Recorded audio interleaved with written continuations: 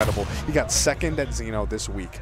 And Light is probably the biggest boss to come and invade his home maybe ever. And he wants the chance to prove himself. Light, on the other hand, I mean, Light is Light. We all know the kind of things this man can do. He is a absolutely top-level player in the world. And as we move into this game one, they're going to be feeling each other out just a little bit, but every tiny little missed feeling is going to lead to huge amounts of damage. I mean, look at this already. Every time they hit one another, it's just a brutal slobber knocker. That was massive. Gets the... Oh, okay. He had the air dodge read, but not quite enough to actually punish it. These tiny neutral airs coming out from Light are actually going to be a big game changer. Quidd was not ready for them. Ivysaur has kind of slower aerials, and just like that, and a taunt to boot. Light is feeling himself right now, and he knows that this kid is young. Maybe he can psych him out, you know? Like, you just, oh, no, but he isn't. Quidd, you can't psych Quidd. His head is in the game all the time, and now he gets one hit. He opts for a back throw. I think that speaks a lot right there. The fact that given the opportunity, I mean, I'm pretty sure Squirtle has some pretty nutty combos on Fox at low percent. So the fact he would go for a back throw, maybe trying to look for some kind of edge guard of some kind. The Shine Stall kind of being anticipated by Quidd. At the very least, he's able to keep this combo going. The damage racking up. Okay, now they're neck and neck in percent. This is, okay, so Quidd, his favorite, you know, his most notable of the three Pokemon is that Ivysaur. But this is kind of Ivysaur's, like Ivysaur is maybe the weakest of the three of them against Fox specifically. The fact that Fox is so fast that he's just got this blistering speed that can go through, and whatever Ivysaur's trying to do, he shuts it down. What a wait. Look at that empty hop. He was like, yeah, I know you're either going to air dodge or you're basically going to use air dodge number 2, which is just to, you know, switch out in that position. So just good awareness from Light. Yeah, but Quidd keeping this very even. 126% on Light. Late hit dash attack has the great idea. Uses the back air as the most active hitbox. Almost has the great relief conversion, but just a little bit outside that percent window. That was maybe a little bit of nerves right there. He went for that up B when there was no way that up B was going to connect at this percent. What a mix-up. Quidd is just making it so difficult. We'd like to keep him onto the corner. Tries to go for the tech chase, anticipating maybe a tech in place. All right, this is the sort of thing where, looking at the way Quidd's playing, I think he is maybe psyched out just a little bit. He's making some mistakes that normally you wouldn't see him be making. And I'm reminded of earlier this week, I had mentioned how Quidd got second at Xeno. And if you watched that set, it was against Tilde, who is, also plays a space animal and is also kind of similar in that he can be very overwhelming. And Quidd, being in that very high stakes setting of Xeno, kind of folded a little bit. He was still, kept himself even, but nonetheless, he kind of crumpled under that kind of aggressive pressure. And Light is sort of the paragon of that force. So he's going to need to steal his nerves immediately. Otherwise, this sort of thing can just turn into a snowball avalanche where Light can, if Quidd doesn't fix his mentality right now, it will be a 3-0 sweep. Yeah, Light is Light. I think there is no better way to put it other than that. He's such a phenomenal player. He just holds I think I his literally said well. that earlier. I'm not sure if you were listening. I was not. I'm so sorry. I don't think I was around for that. Don't apologize. Just great minds, Great minds think alike. But just like that, Quidd has Light off stage. Love the fact that he commits to go for a 2-frame down tilt, because even if he whips it, he has enough time to get out there and punish side B. Now, one thing we didn't see last game from Quidd was any kind of significant edge guard. That Fox is a character that historically always is kind of the weakest part of his entire game plan, is what happens once he gets put off stage. His recovery, exploitable, and linear. But Light is just making the most out of it. He's holding on to his double jump until just the best possible time, and he's making it as difficult for Quidd just to be able to land a hit on him. Did you see that high recovery coming? I sure didn't. I thought he was going to go to ledge. Well, the thing is that Quidd did push him off with the water gun, but immediately came down with that aggressive option. And the forward air, weird. Like, when you see a fox facing forward, you don't often think, oh, this is a character that's going to throw out a hitbox. But Light, knowing that he's throwing out those unconventional moves. Look at Light's mix-ups at the ledge. Every single time that he empty hops and neutralizes, everybody understands universally, I'm not trying to get up attack this. And once again, Light with these kill conversions. Man, he's nasty. He knows he's nasty. Man, Light just made eye contact with me for that. He looked at the commentators. He's like, yeah. I don't know if he knows that I'm Westchester, but he is making a statement about the caliber of player that he is. You know, Quidd's been putting up good results, but at least right now, there is still a power gap. Just that little slip-up is going to give Quidd the window that he needs to be able to find that kill. So already, such a huge lead for Light. A whole stock up and a bit of damage to boot as well. As Quidd, how do you find this in? It's hard to find the in, and I mean, I feel like the path for victory is clear. You need to put him off stage. You need to get a kill. Oh my! Oh, that spacing. I can't believe that side B still connected. That was so good. He's so good. Yeah, Quidd kind of giving a nod of the head. Like, you could see on his face, he's like kind of perplexed of what he even needs to be changing. Yeah. Like, game 1 was pretty decisive for Light, and game 2, that gap widened even more.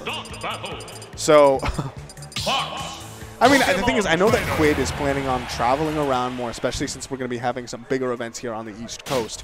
So this is really good practice for him, at the very least, to try and figure out how he can, you know, reassert his emotions, you know? Keep himself, you know, in a much more level-headed state, even when you're facing down just a horrifying force like Light. Quidd is maybe falling into the trap of trying to press buttons a little bit too safely. It seems like everything he's going for are retreating forward, empty hops in place. But Light finds them as openings and knows how to time and space his options just right to be able to get in there. Oh, that buffered air dodge is going to be huge. That actually puts him in a nasty position, gets the read on the high recovery, puts him in an awful place, but doesn't find that downer. That timing was slightly off. Quidd had the right idea. The thing is, it wasn't just I think he was expecting a side B. That's why he ran off the stage initially like that. And even though he reacted to the fact that it was an up B, he wasn't able to reposition himself in the way at that point. What a footstool. He didn't have a double jump. He used a footstool to be able to get back on. Either way, Light still going to be losing his stock for the first time. Being the first one to lose the stock for the first time. Anyways, amazing tracking. Catches Quidd sleeping in the corner. And he taunts to boot. Oh, okay, so earlier on, Quidd, when he would grab Fox at 0, would try and throw him off stage, and I like this decision a lot more. He sort of goes for the up throw, gets the guaranteed damage. Oh, he's like, I think he was a little bit overconfident. That button was so smart. He knew that Quidd wanted to go out there and press the button a little bit too aggressively, but either way, that forward kind of put him in the position to get the downer. Yeah, it's the sort of thing where you won the battle and lost the war. Yeah. Yes, you did win that interaction, but considering that Quidd was at such low percent, it didn't even really matter. And oh, look at Quidd's conversions. Look at his option coverage. You're already putting Light at 55%, and climbing, catching that empty landing. Wow. This should be it, yeah.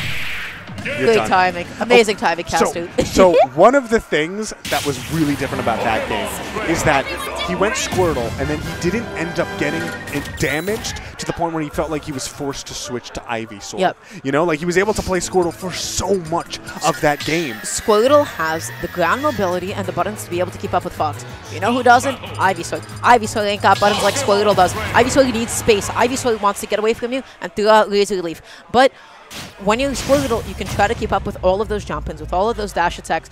And the combo game of Quidd, oh, delicious, optimal.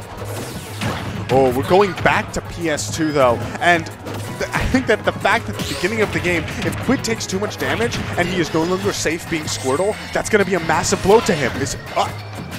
Wow, I'm surprised that Quidd didn't try to, you know, go for more of an aggressive edge guard right there. Might have been an opportunity. I guess he was not confident in his ability to do so. But when you're not confident against Light, he's like, if he can come back to stage for free like confidence. this. That kind of an approach is confidence. We're seeing the adaptation for Quidd. No longer trying to be, you know, sort of really like not committing to a lot of these forwarders like he was doing before. He was always going for a lot of retreating ones. He was trying to space himself a little too safely. Look at the way he's playing now. Oh, he is playing much better, but at the same time, trapped here at the ledge. Oh, that re-grab is so dangerous. This is the sort of situation where, look at Light, the way he's jumping up and down, throwing out these empty hops. That trade, but ends up still getting him through the shield, and just like that, Quidd is going to be the first one to be able to take that stock. Sticking with Ivy Swirl, catching Light being a little bit too antsy to find that kill. That's 44 and climbing. Still has him in a juggle. That should be it. Yes. Drill up smash. So good. The frame advantage on it is busted. Yeah, and it's the sort of thing where against Ivysaur it can kind of be like, as long as he doesn't have time to up air. Look at that chase. Look at that chase.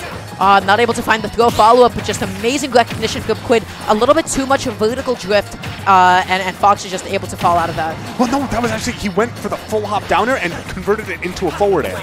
Like, he knew he was going to fall out. That was, like, by design. The Quidd is going for combos with these characters that I've never seen before because he knows he needs to hit him with those, like, DI mix-ups, hit him with the sort of things that he's never seen before because otherwise, like, that's what his path to victory is going to be. Oh, and there it is. That's Razor Leaf up B. In and out. Quidd with a huge lead right now, a whole stock up.